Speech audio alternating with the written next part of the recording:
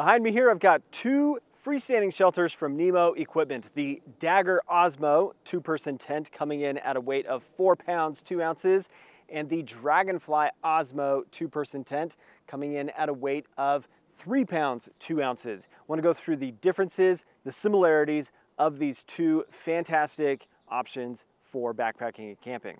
Now, the standout feature shared between these two tents is the OSMO fabric. The OSMO fabric is new for Nemo, and it is a polyester and nylon blended fabric, which makes it very strong, but also in rain situations, it's not going to have quite as much stretch. Now, in order to really understand the differences between these two tents, you got to take off the rainfly to see the structure and the body of the tent. Now, these are both defined as two-person tents. However, one is better for solo use and the other truly does work as a great two-person tent.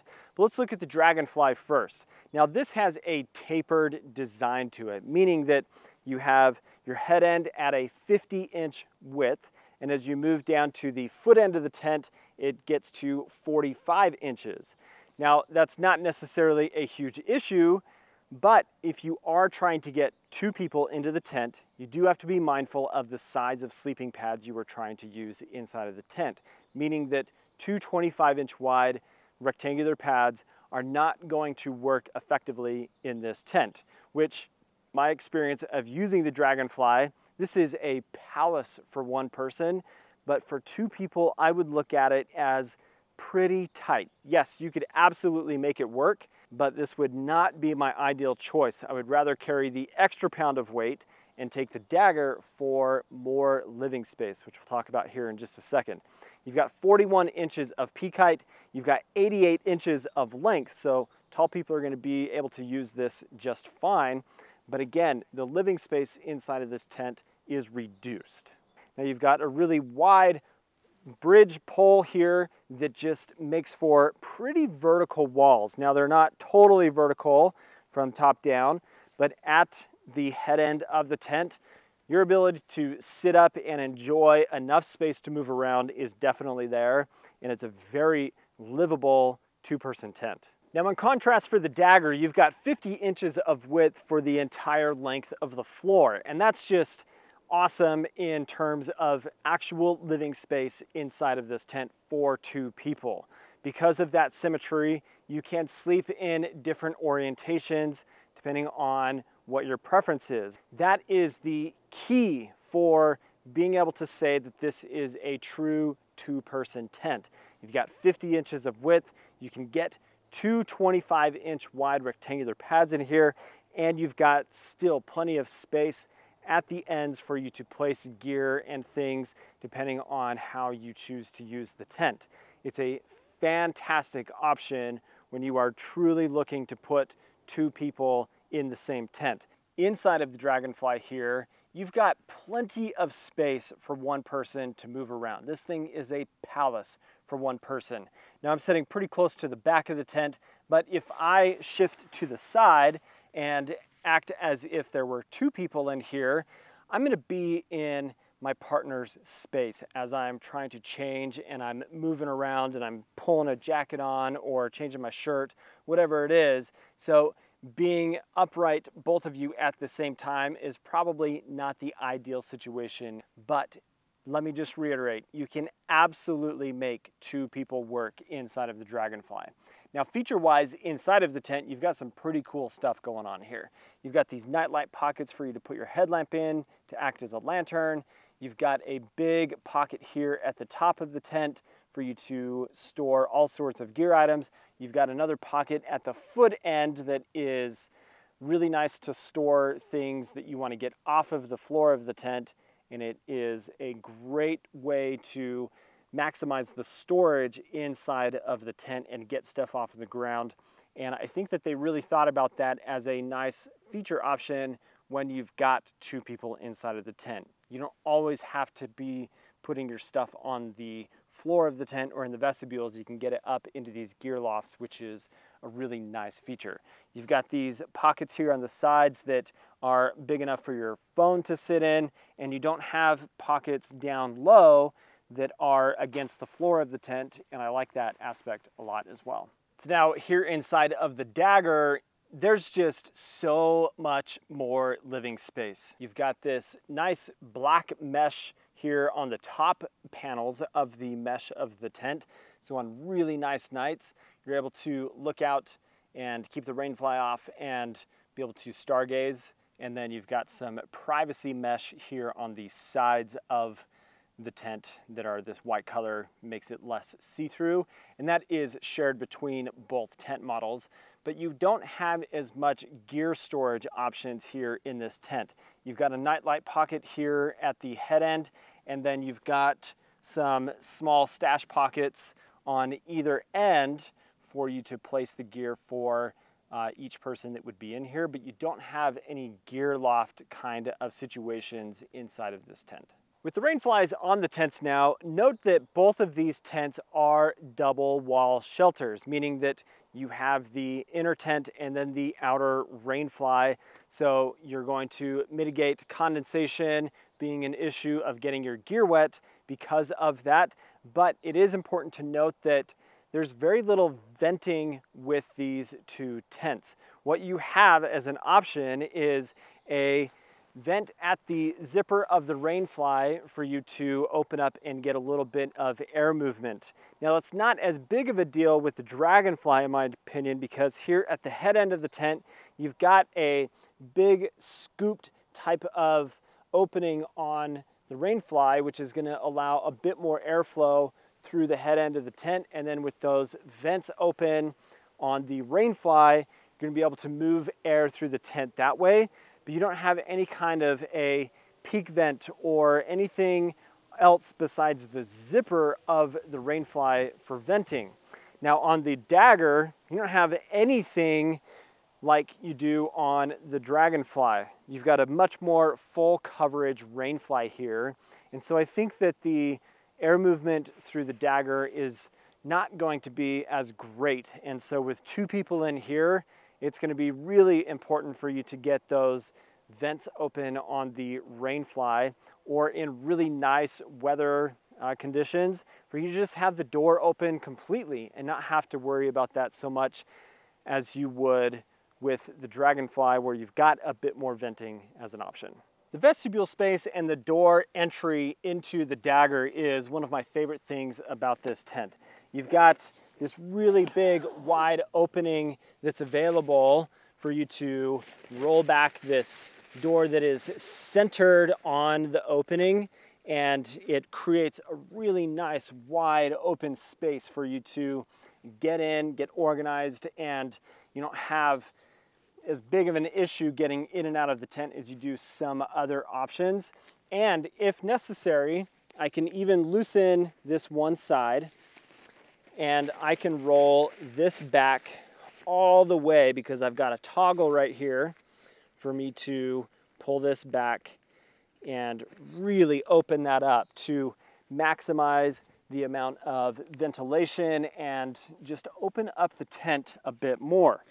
Now, it's not only that one side, but I can also do it on all sides of the door. And this is something that I feel like any tent should have the ability for you to completely roll back both door sides, so that in really nice weather, you can completely open things up, have the rainfly on, so in the event that you do have rain come in overnight, it's very easy for you to very quickly deploy the rainfly and have all of that protection that you need from your tent. And these super cool little clips here make it so fast, so easy, and I love that part of the vestibule for the Dagger. Another really cool feature that's included with the Dagger is you've got this piece of fabric that's a little bathtub floor called the landing zone. This attaches to the body of the tent in a triangle, and the rainfly that gives you a clean and dry place for you to put gear items that you absolutely want to keep as clean and dry as possible. And the one downside to the landing zone is if you do want to roll back this side of the door, then you've got to unclip this from the Dragonfly, and then all of that stuff is now exposed to the elements. But if you are just rolling back the door as I have it now, that provides that landing zone area for you to put those things, and it still makes it really easy for you to get in and out of the tent without any issues. It's not in the way. Super cool. So on the Dragonfly here, you've got very similar features as you do on the Dagger.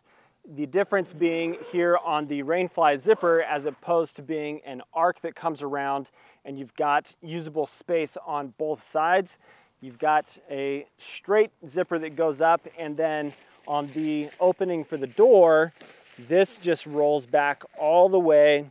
You've got a really simple keeper here for you to do that nice and easy.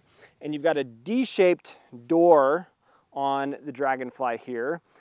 But one of the key things that really stands out about the Dragonfly, even as a one-person or a two-person tent, because this is symmetrical on both sides with 2 doors, 2 vestibules, you've got a huge vestibule on this side of the tent. So easy to put your backpack and such, and oftentimes with the vestibule where the fabric of the Dragonfly comes down so steep on one side, it presses against your backpack that you've got standing up straight inside of the vestibule. And what happens in that case is rain comes down, the Dragonfly then stretches, and then it just sags and sits on the bag, and then condensation moves from the Dragonfly onto your stuff. It gets everything wet. It's just not an ideal situation. So this trapezoidal shape that you've got on the Dragonfly here for the Dragonfly pulls that fabric out away a bit and increases the amount of space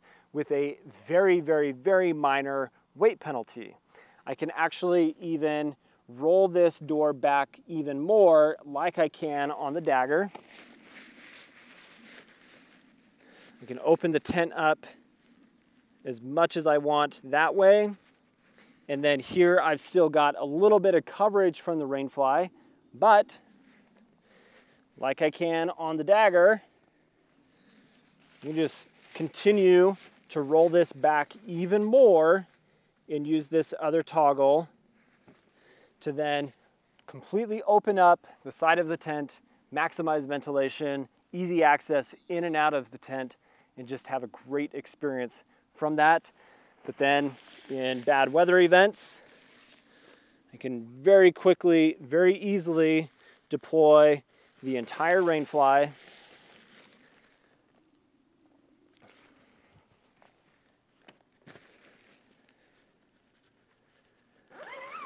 get it all zipped up, and in that very short period of time, I'm now protected from the weather that would be coming in and potentially getting stuff wet. So now the big question to ask is, which of these two tents is the right one to choose? Well, it comes down to the use case. What are you trying to accomplish with the tent? If I am going to be going solo a lot more often with the potential for occasional 2 people using the tent, then I'm going to suggest the Dragonfly as the best option, because you maximize weight savings at being just over 3 pounds for your packed weight. You are reducing the cost a little bit at $499 for the Dragonfly, and you've got something that is just going to be a fabulous performer in the backcountry. But if I find myself thinking I'm going to be primarily having 2 people using the tent for majority of the trips that I go on, if that's the case, and you might just have occasional solo trips, this would be the better option, the Dagger, because it just is designed to maximize the comfort for 2 people.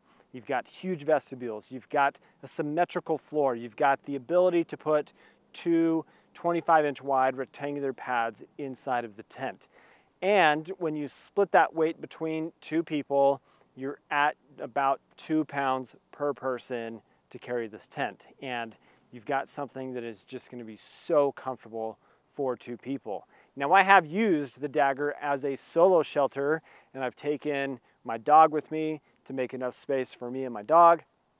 And when I know that I'm going to be sitting out a storm or anything, and I want to have the best comfort option possible, then the Dagger is definitely the way to go. So that is my breakdown of the Nemo Dragonfly Osmo and the Nemo Dagger Osmo. Hopefully you found some value out of this comparison to help you narrow down which option is the best choice for you. Thanks for watching today, guys. If you're not subscribed to the channel, please do subscribe. Hope you have an awesome day. See you later.